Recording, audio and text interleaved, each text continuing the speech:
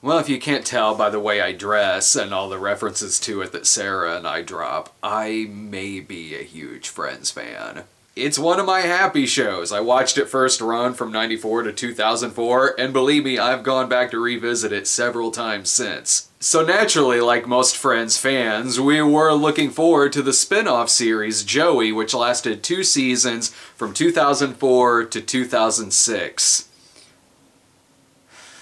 I haven't seen this show since it first aired 12 plus years ago, and I remember kind of being okay with it at first, but then just giving up towards the end of the first season. So let's see how it holds up! Okay, for a pilot, I actually had a lot of genuine laughs in this. The joke about Joey forgetting he had a layover in Dallas, asking if his nephew confused his haircut sheet with a cape. Matt LeBlanc has brilliant comedic timing, and he can get a laugh out of me from either the dumbest joke or just a simple expression. There's funny references in this to Friends, like his sister Gina thinking Chandler and Joey were a gay couple, or a reference to the fact that Joey doesn't like to share food. Friends had a lot of great moments with the ridiculous stuff Joey Tribbiani would be cast in, like Mac and Cheese, where he was partnered with a robot. And I laughed a lot here when Joey was cast on a really violent cop show, or when he's auditioning to be an anchor for an entertainment news show. With how depressed Joey was about Monica and Chandler moving outside the city, it seems weird that Joey would leave his job on Days of Our Lives to move to LA, but they do kind of address that here with Joey talking about how he wants to give change a shot. I kind of have a feeling of what I'm gonna say as this show goes along, but I will say this. In just this one episode, I laughed 1,000,000 times more here than I did in 2 seasons of Fuller House. In case you don't know the plot of Joey, Joey Tribbiani moves to LA where his sister Gina lives, and she's played by Dre De Matteo, who's basically still Adriana from The Sopranos, but in a sitcom universe. He becomes roommates with his nephew Michael, who's basically an 18-year-old diet Ross Geller, so Joey has to teach Michael how to hit on women. But there's some weird stuff, like how Gina is so protective of him that she sneaks into the apartment and still sleeps in his room at night. Andrea Anders plays Alex, the sexy lawyer, who is also married, plus she's the building superintendent, and she and Joey are the will they, won't they of the series. Whatever. I'm already kind of tired of this. 2 episodes in. There is a funny moment where Joey breaks a chair. I like seeing what he took from his old apartment in New York, such as the Magnadoodle that's still on the wall, plus the Scarface poster. It makes me wish I was still watching Friends. And they said none of the other Friends popped up on here. Hugsy was in this episode. It opens with Joey playing video games with Hugsy. That part was cute. Joey throws a house party so he can meet new friends, and a lot of the supporting characters have really settled into their stereotypes here. Michael is the 2-dimensional geeky guy, so much so to where all of his back and forths with people are all Michael says something smart and then another character cuts him off by going, "Okay, we're done here," or "la la la la, alright, you lost me." That happens a lot in this episode, just in the first few minutes. I know they did that with Ross Geller, but that's not all they did with Ross. In the first few episodes of Friends, Ross was already shown to be dealing with depression and grief and jealousy, because he was a person. Michael is such a stereotype that he belongs on The Big Bang Theory, and sure enough, one of the party guests is Simon Helberg, playing a guy who lives with his grandmother and thinks that Michael's date is a robot. And I would still rather watch this than The Big Bang Theory. Joey joins Michael's book club, but is dating 2 of the women in it, and Michael's crush has a crush on Joey. What? It's an episode that just makes me wish I was watching the Friends episode where Rachel and Phoebe join that book class and Rachel doesn't read any of the books and has to cheat. I'm still getting some laughs out of the Joey character because I love Joey Tribbiani, but they just have Michael screeching his lines as if they're asking themselves, what would Ross do in this situation, without actually developing him as a three-dimensional character. There needs to be way more of Joey auditioning for or acting in bizarre TV series, because so far that's only been in the pilot. I like Dre De Matteo as Gina. Not that the character is hilarious, but she does bring a lot of energy to the role, especially since it's just written as the stereotypical Italian mom who's creepily too close to her son. These supporting characters are just archetypes, and that's it. Joey Tribbiani had 10 years of establishment, but these characters haven't, yet they're written as if they have. And that's not a good thing, because I don't know them. Well, David Schwimmer directed this episode, so it's kinda like Ross is there. You just can't see him. This is one of the better episodes so far. Joey takes a job as an understudy on 3 different plays, but then has to act in all 3 of them on the same day. That's what this show really should have been focusing way more on, the things that Joey has to act in. The resolution of this plot is really funny when Joey mixes up Richard III for a cowboy musical. Although in one scene Joey says that he's never lived alone before, which clearly he has. He moved out on his own the first time he played Dr. Drake Ramore on Days of Our Lives, plus he briefly lived by himself when Chandler moved in with Monica, just before Elle Macpherson moved in with him. I would ask if the people who made this have even seen Friends, but David Schwimmer directed it.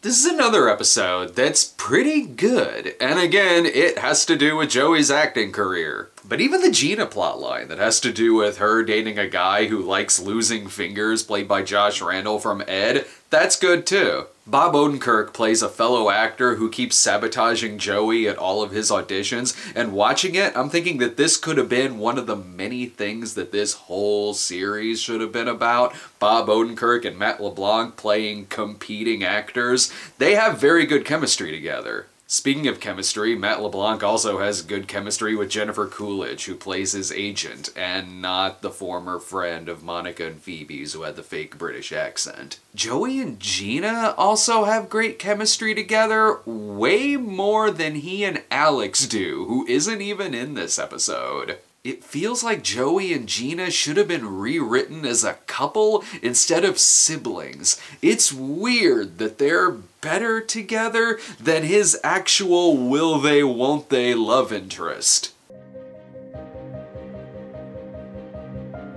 7 episodes in, I realize this show definitely needs an arc. By this point in Friends, we had things like Rachel transitioning into having a job and not being dependent on her parents, and Ross finding out he's going to be a father and also being in love with Rachel. In Joey, it's just things happening and none of it really matters. Yeah, he seems to have a crush on Alex, but that's it really, just a minor crush. It never really seems like he thinks about her all that much when she's not there. Plus her husband comes back in this episode and he's played by Matt Letcher. He's the reverse Flash. Joey really shouldn't mess with that. And the boss at Gina's hair salon is for some reason played by Peter Stormare, so I'm just assuming there's a snuff film racket going on in the basement. See, it's forcing me to make up my own story arcs now.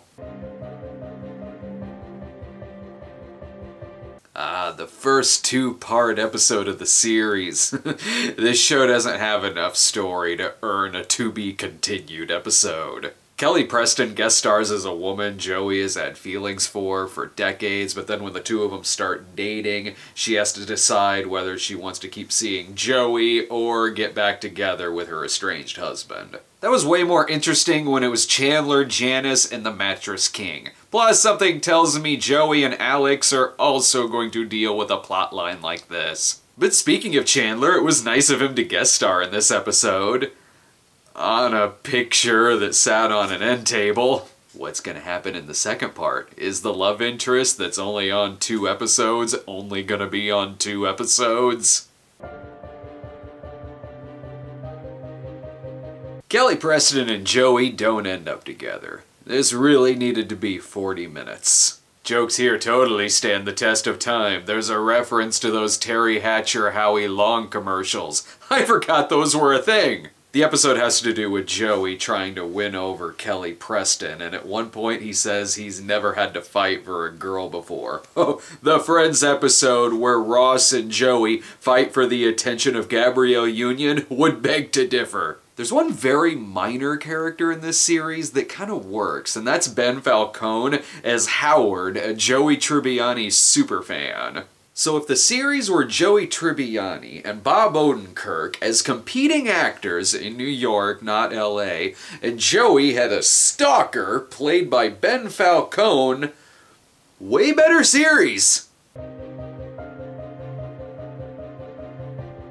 Okay, so it's an episode that's back to being about Joey and his acting career, so it's actually pretty funny. From the beginning, it got a big laugh out of me when Jennifer Coolidge told Joey she wanted to put him in a diaper and nurse him. Joey has to pretend to be from Northwestern University in order to get an audition, and he's auditioning for the role of the father of a 20-something-year-old girl, and the two actors end up sleeping together beforehand, so when it actually gets to the audition, it becomes really incestuous and actually pretty funny. I could have seen this plot working pretty well on Friends, too. By the end of the episode, Joey gets the role on the TV series, and for the first time on this show, I'm actually curious as to where the next episode is going.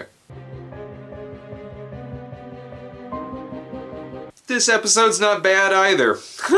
To promote his new series, Deep Powder, Joey has to be a celebrity judge at a Vegas beauty pageant, and Michael is actually interesting for once when it turns out he frequently goes to Vegas to count cards. But more importantly, I guess every series I end up doing on here is going to have a guest appearance by Bob Saget, because that happens here. Not only that, but the casino pit boss is Bobby Bacala, so when they get caught at the end, at least Silvio didn't show up to take Gina and the rest of them to the woods. By the way, when Joey speaks with a fake southern accent, clearly it should sound like a Jamaican accent.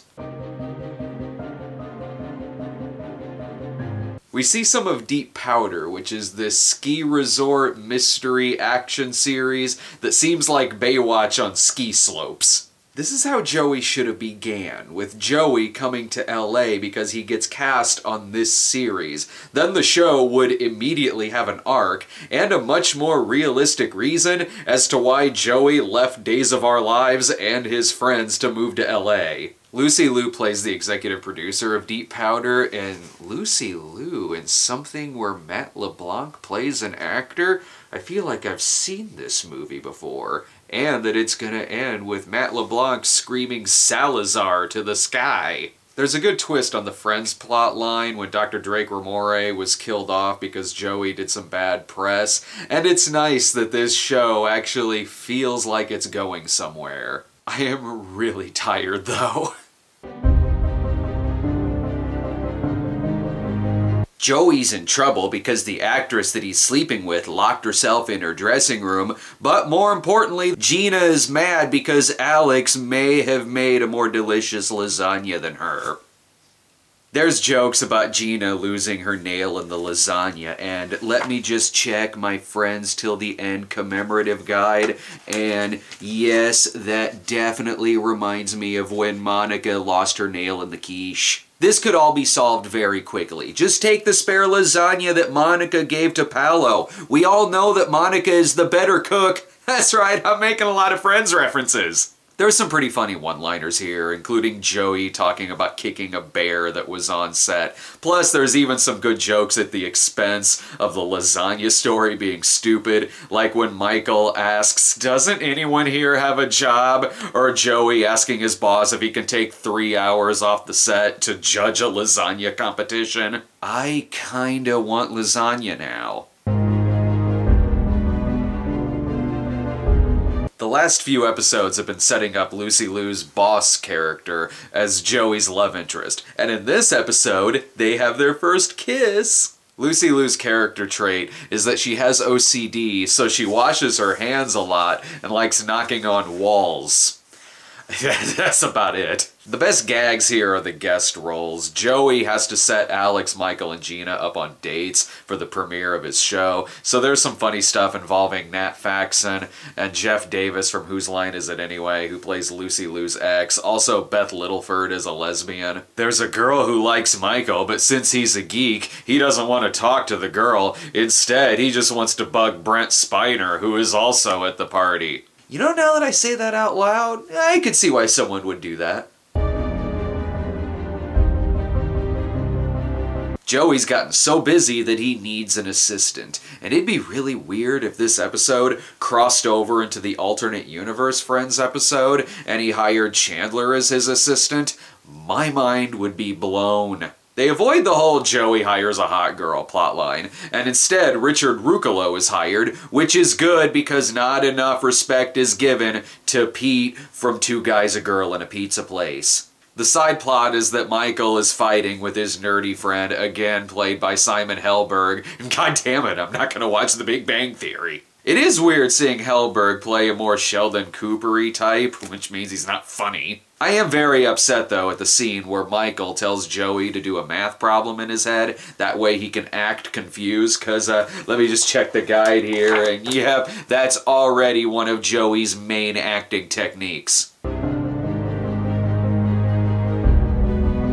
With Joey being a guest on The Tonight Show, I really feel this should have been an episode where some of the other friends should have at least been mentioned. This is a huge milestone in Joey's career. Hell, even Mary Angela, the Tribbiani sister that Chandler made out with, got a mention. I do like the ongoing gag of Joey's agent Bobby hating Deep Powder and thinking it's an unintentional comedy, plus there's some funny bits where she keeps tasering herself in this. Joey's stuck in traffic before going on The Tonight Show, and I was really rooting for him to make it there on time. Plus, the episode reflects just how awkward it is whenever you give somebody the finger on the road, and then you're stuck next to them in a traffic jam or a red light.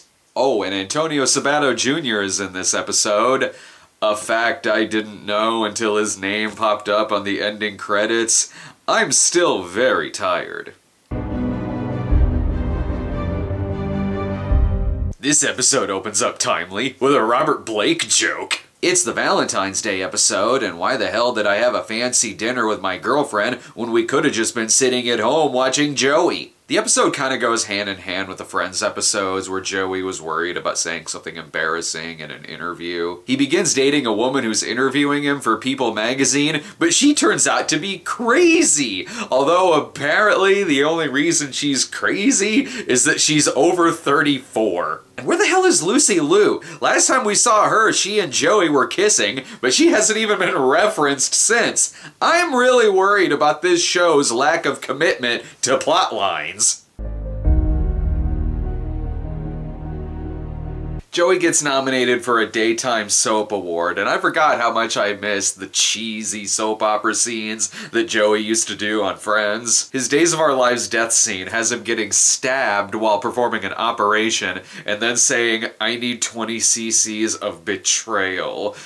That's how I want to go out. He accidentally reads the wrong name while giving out an award, and there is a very sweet subplot involving Julia Duffy as the aging actress who was supposed to get the award. And as a Newhart fan, I just really liked seeing Julia Duffy again. Speaking of underrated, Sam from Battlestar Galactica is in this as a soap opera star, and I'd really like to see him in better things. The last thing I saw him in was The Bye-Bye Man. Oh yeah, and Michael's subplot is that he's trying to do one sit-up. You know, 'cause he's nerdy. Well, Glenn the assistant is back, which is surprising, even though he and Gina are technically still dating. He was barely mentioned in the last few episodes. I just figured he'd go by the wayside like Lucy Liu. Seriously, where the hell is Lucy Liu on this series? Christina Ricci guest stars as the fancy Tribbiani sister. She plays Mary Teresa, the one on Friends who Chandler kissed, thinking it was Mary Angela. I don't remember her being that fancy. In fact, she doesn't act like a Tribbiani at all. She acts like a spoiled rich girl, which makes her way more like Reese Witherspoon when she played one of Rachel Green's sisters. On Friends, all the Tribbiani siblings looked alike to the point to where no one could tell them apart. Matt LeBlanc, Drea De Matteo, and Christina Ricci Wouldn't even be believable as second cousins. We are not amused.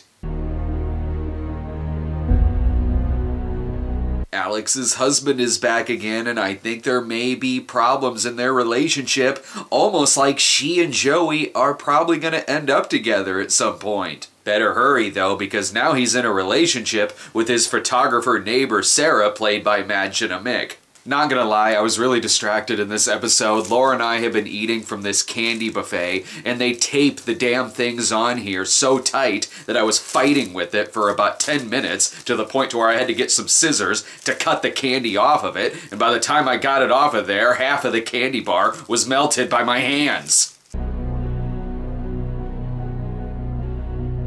So Alex and her husband are separated. That was fast. Probably for the best, though, because again, he's far too busy being Reverse Flash. That's not the only breakup here. Gina and Glenn the assistant break up, which I guess means that he also quit his job because according to IMDb, he's never seen again. On the plus side, Joey and Sarah decide to make things official. They actually have pretty good chemistry together, and there's a funny part where he takes her to the bedroom along with a meatloaf. Plus, it's hard to get upset at any episode that also has Hugsy in it.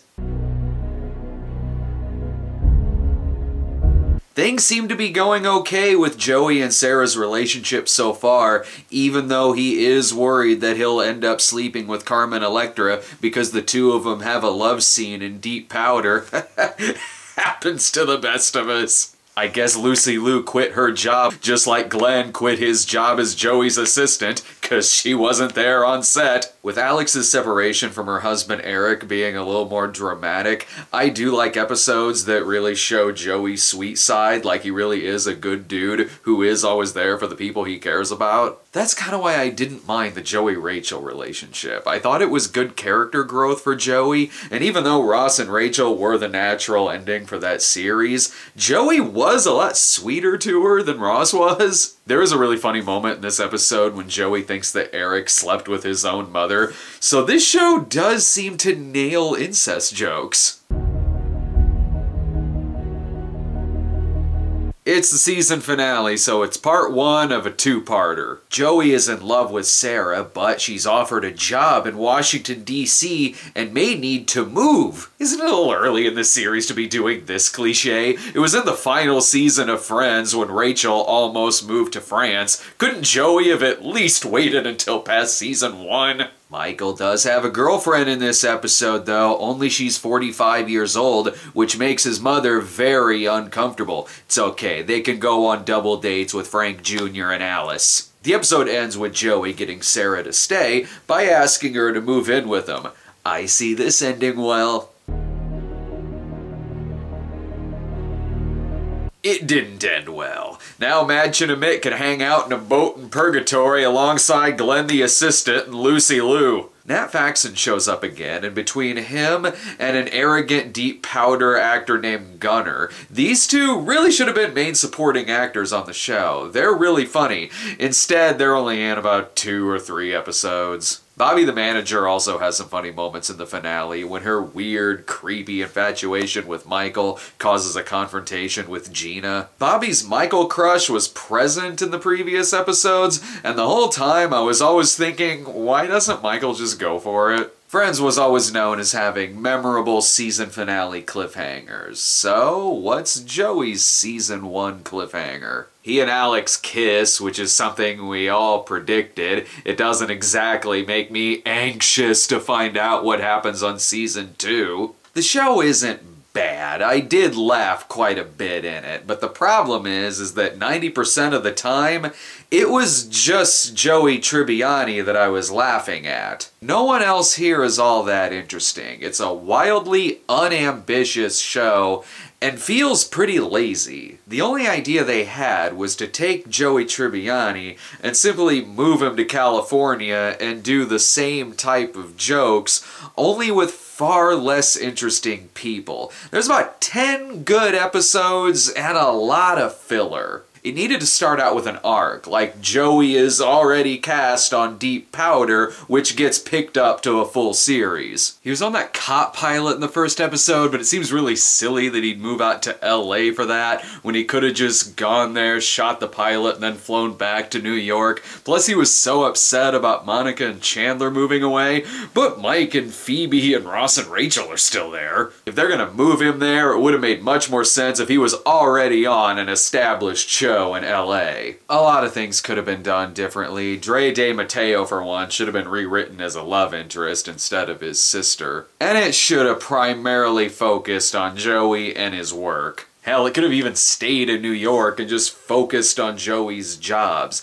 Like if every season maybe had a different revolving door supporting cast and focused on a different TV project or play that Joey was cast in. They could have gotten a lot of mileage out of cheesy TV productions and not episodes devoted to a lasagna contest or Michael doing chin-ups. Joey was already sliding in the ratings in Season 1, so did they make some changes to Season 2 to make it rise above simply being okay? Well, it was canceled in Season 2, so let's see. And stay tuned for the next episode because we'll end it with a fan poll determining what show to watch next.